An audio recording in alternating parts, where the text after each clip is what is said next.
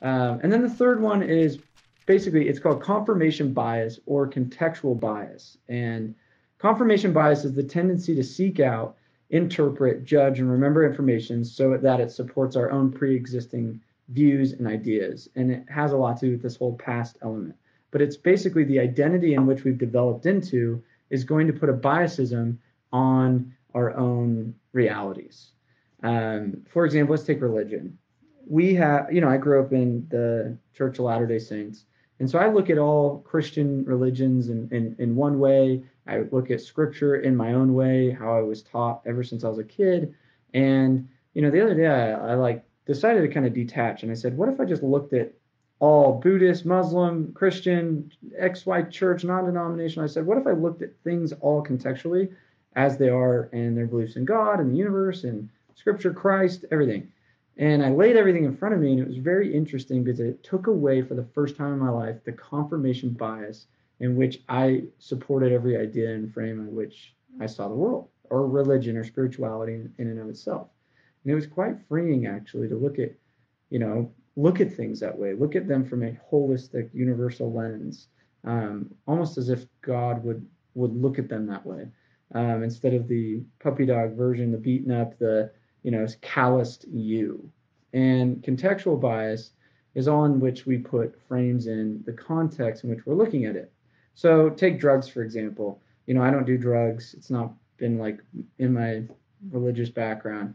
But if you look at take, I don't know, let's take acid, for example. So what is it? It's a fungus, or peyote. Let's use peyote. So peyote, the Indians did it for a long time. And it was like a social, traditional hallucinogen that helped them have these visions or whatever, right? And to us, we look at that drug and we're like, dude, it's drug. But to an Indian, in context, how and when they used it, it was very a spiritual, religious practice that they would do. So us, we're like, man, you guys are just getting high on this peyote. And they're like, no, this is like the most connected and spiritual element of we've ever been with our the universe or God, or however they looked at it in their practice. And so it's all in context. If I was born into a family which, did XYZ, or a religion or a business situation, I look at business culture. There's a company I used to work for, big alarm company, and the way that they saw the door-to-door industry was, we're the only ones out here, we're the best. There's only one way to do this. Our training is the best. And I'm like, dude, I have debunked that 50 times over. There's a lot of great companies. There's a lot of people that do it the right way. There's a lot of awesome training. There's a lot of good leaders out there. But yet the context in which they were saying that, it's like, yeah, if you were in there, maybe that's how you had to see things. And so the problem is we'd be able to accomplish more if we were able to break past our own limiting lens and see things from just neutral. What is? If I could look at things as the is, instead of having contextual limitations or confirmation biasism, I would actually be able to supersede my own belief system. And a lot of the limitation actually comes from the ego. And, there's a quote by Ryan Halliday that I like that says, the ego we see most commonly goes by a more casual definition, an unhealthy belief in our own importance, arrogance, self-centeredness, ambition, from the book Ego is the Enemy. And, it's interesting to put things into kind of context. There's Paul Jenkins gave a talk at Door to Door Con a couple years ago, and I did some counseling with him. Great dude. He has basically this pathological happiness book that's really good. And he has this formula, and he talks about everything could always be worse and everything could always be better. So where are we going to sit when we evaluate and when we create the future, and when we evaluate the is? Ask yourself, could it be worse? And so, there's a time when I was driving up into the mountains to go camping, and I was trying to get a bunch of business calls done.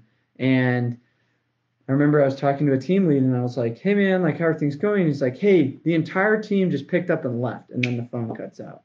And I'm sitting there like, oh man. So no service, couple days. I know Steven has had multiple moments when we drop him off in the jungle it's like same thing. Team is leaving. He's like, I don't have service. He's over here laughing. Anyway, so I've had this situation before where I'm like, oh crap. So I now have a choice to say all the worst case scenarios. They took all the team. I don't have a cell phone. They're going to call all my other teams. They're going to start poaching them. And then I'm going to like come home. There's going to be no reps left. I'm going to have to start over. And I know how hard it was. Blah, blah, blah, blah. What does that do? It creates what we call anxiety. So the anticipation of the unknown in the future and the ultimate worst case scenario is going to be anxiety. And many of us suffer from anxiety before we got into the field, in the sales calls. What if they all yell at me and we create the worst case scenario? This neighborhood's going to beat me up. I'm going to get the cops calling me, blah, blah, blah. Well, no, what is you're still sitting in your car and you're still driving out the area. Now you're just creating worst case scenario. So how you evaluate things is it always could be worse is how you need to evaluate it. Meaning, well, at least not all of the team picked up and died. They just left. Or it could be worse. The guy calling me could have left with them. Or, it could be worse. We could have got a flat tire on the way to area, never even got to area. And then you create a better situation. So the best case scenario is they all just left to go to Applebee's, and then they were going to be back or they went on a preseason trip, and then they're coming back, and they never even left our company.